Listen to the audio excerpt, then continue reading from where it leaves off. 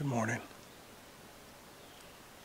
I haven't been able to do an opening interview yet because there's been deer all over the place. And there's one at the bottom of the field right now.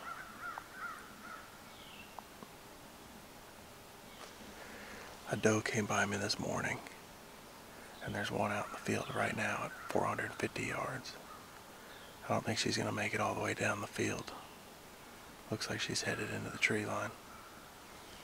This morning I had a doe come by in range, and there's too much stuff in between us. It was right after light. I couldn't get a shot at her. Oh, there she goes. She's going back into the trees. Seeing deer movement, which is always good. I need to shoot a doe. In our county of Virginia, after you shoot your first buck, you have to shoot a doe.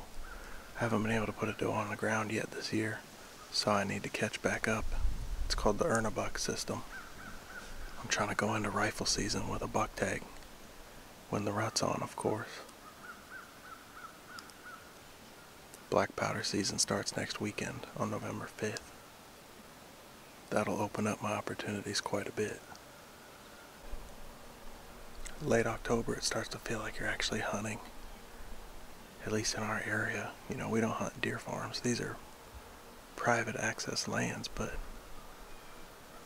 we're mostly hunting timber areas, timber ridges among agricultural properties. So we get a lot of deer movement, but early in the season, when they're not moving in daylight and they've got food everywhere, sometimes it feels like you're just out bird watching. If it doesn't pan out this morning, we'll see what we can get into this evening. I might have to pick a different spot to sit, but hopefully we see a little bit more action this morning and give me a better idea where I need to be tonight.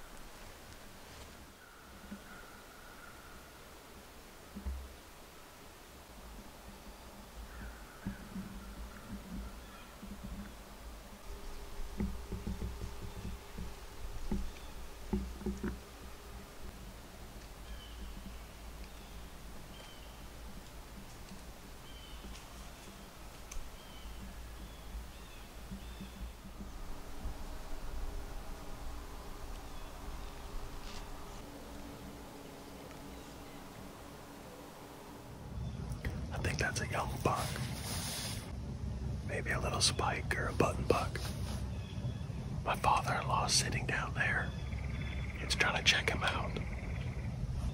He probably caught his scent, made him nervous, but he's too curious to know better.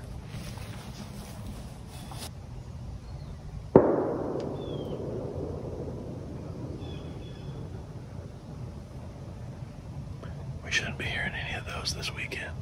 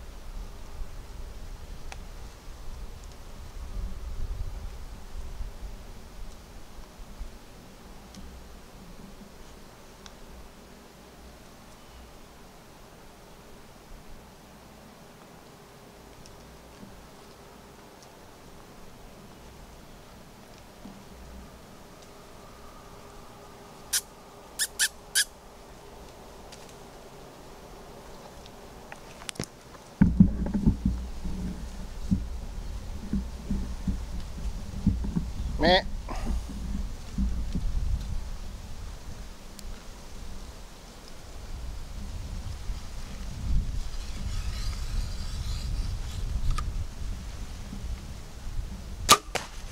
Yep.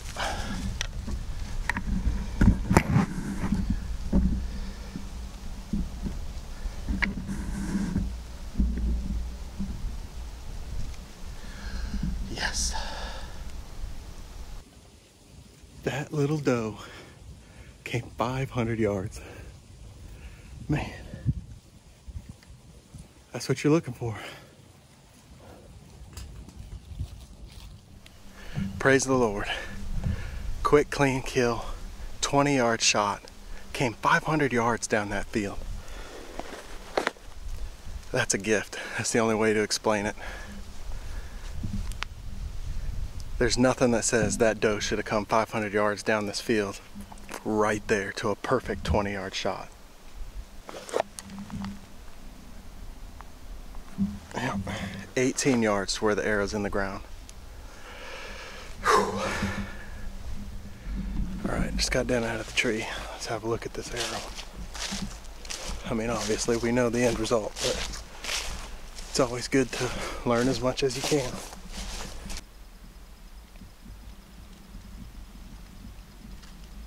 Sank that far into the ground. These little single bevels, you really don't need a huge cutting broadhead to put deer down fast. You guys saw how quickly she went down. Just a little single bevel broadhead. But if you get them in the right spot and you get them razor sharp, those deer and the bear, that's the same broadhead I shot the bear with, they'll go down. Leave that right there. Let's go take a look at her.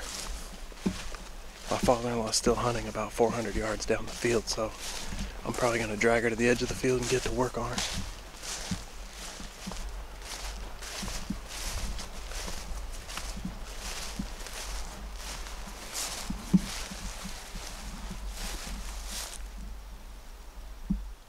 Well, here she is, my antlerless deer.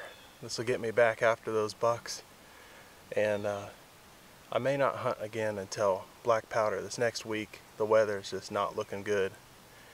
It's going to be warm, 70s in the afternoon, and only 45 lows in the evenings. We're going to have rain off and on as well.